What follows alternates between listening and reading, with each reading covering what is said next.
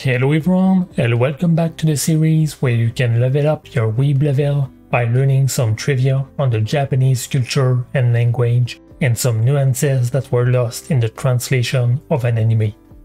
In this case, for the first episode of Oshi No Ko. Let's start with some names, since Japanese names can often have meanings behind them, especially with characters that were created with specific personality or goals in mind.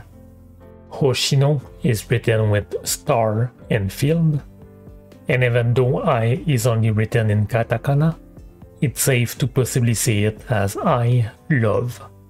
It could also be viewed as the transliteration of the English word I.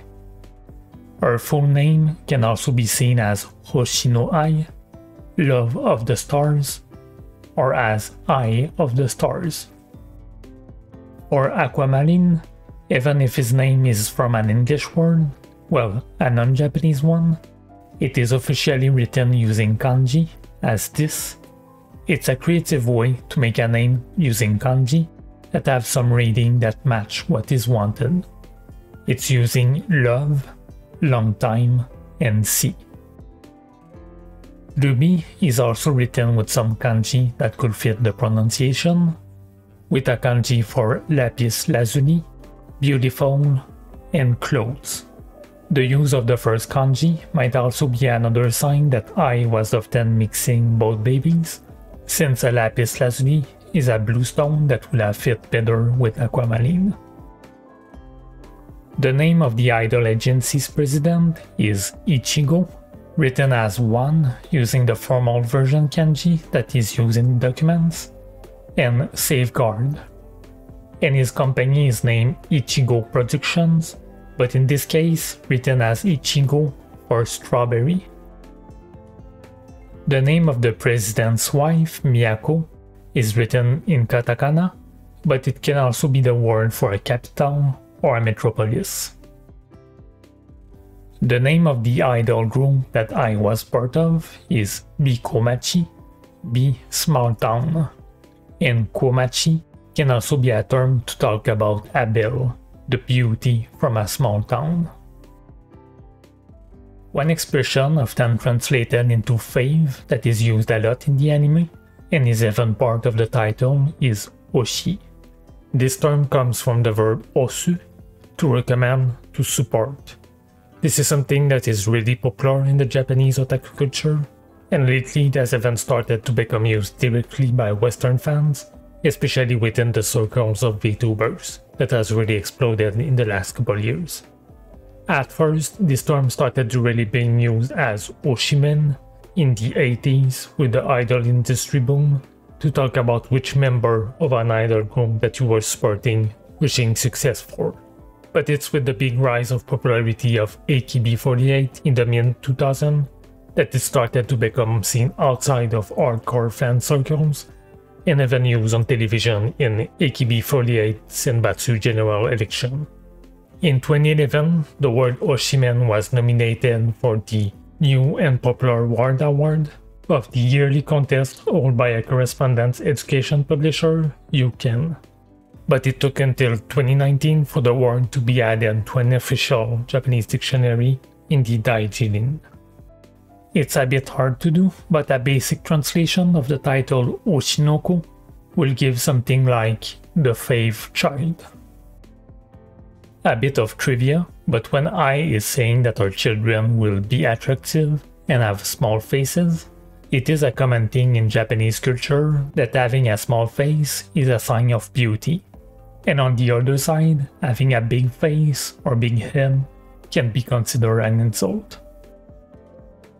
Ruby kind of went on a roll when watching the live concert of Ai on TV.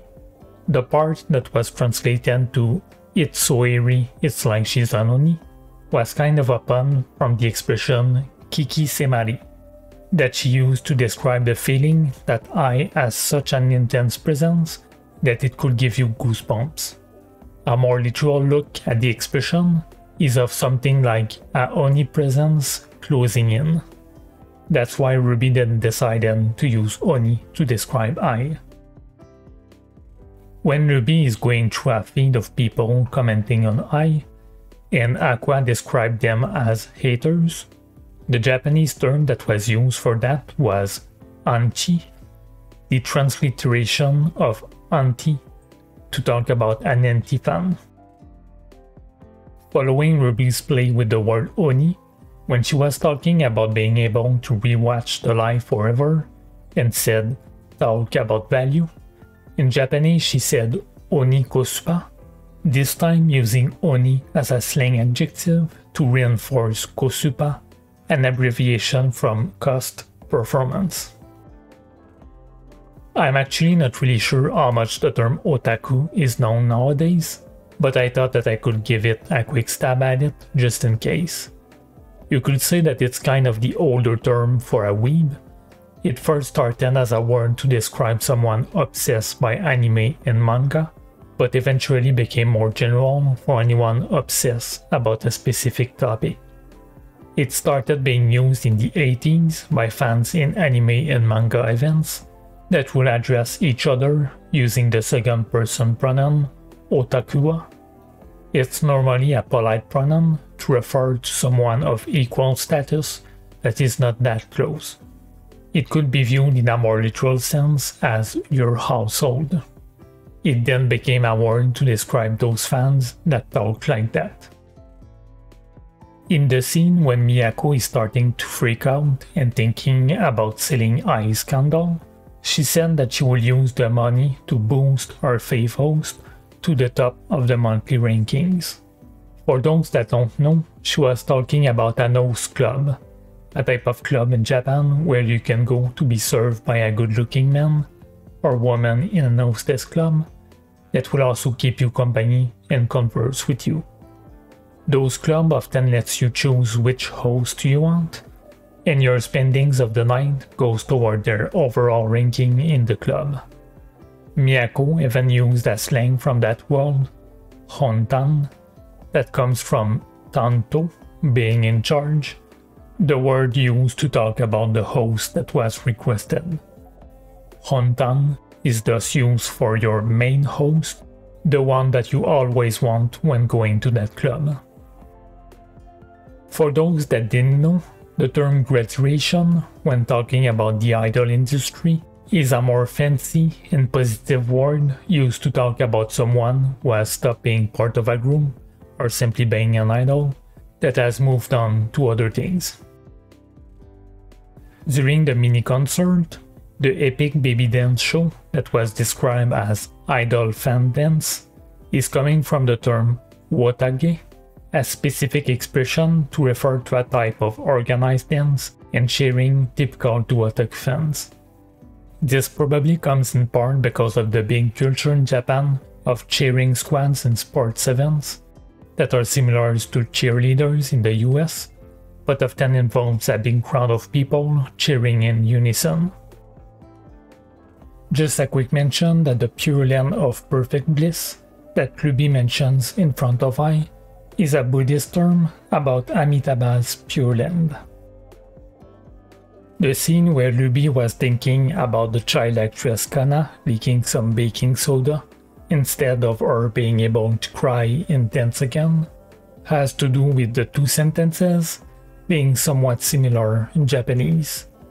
Baking soda is juso and 10 seconds is jubyo. Leaking is nameru and crying is nakeru.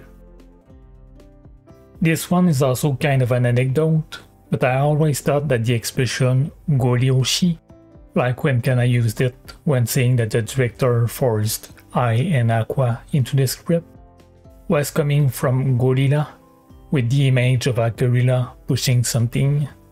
But while working on this episode, I found out that it's actually from a type of river fish called gori that are often clinging to rocks at the bottom of the water, and when trying to fish them, you had to really push hard with your net to be able to get them out of the rocks. The expression that the director used when talking about actors being disliked and getting a swollen head while still young was tengu ni naru. In a literal sense, it's becoming a tengu. A tengu being a type of legendary creature, often viewed as spirits of the mountains, with bird-like feature, a red face, and a long nose. The meaning behind the expression could also be linked to another expression, hana ga takai, having a prominent nose, which means to be proud. When Ruby gets mad towards the people on the internet that says that idols can't fall in love, but they themselves fall totally in love with idols, she used a specific otaku expression, gachikoi. It's something that appeared in the 2000s with the big boom of the idol industry with AKB48 at the front. It comes from gachinko de koisuru, with gachinko competing in earnest being a slang from the sumo world, which in turn comes from the onomatopoeia gachin of a slamming noise that will result in an intense sumo fight. A small one, but the Japanese expression similar to the customer is king, is okiakusama wa kamisama. Literally, the customers are gods. The expression for a barrage of criticism in Japanese and used by Aqua in the car after the funeral is fukuro dadaki. It's also used to describe people ganging up to beat someone up, and it comes in a literal sense as beating a bag.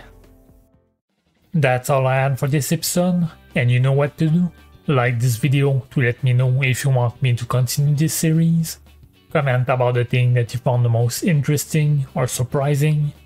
And of course, subscribe if you want to have more chance seeing when I upload more stuff.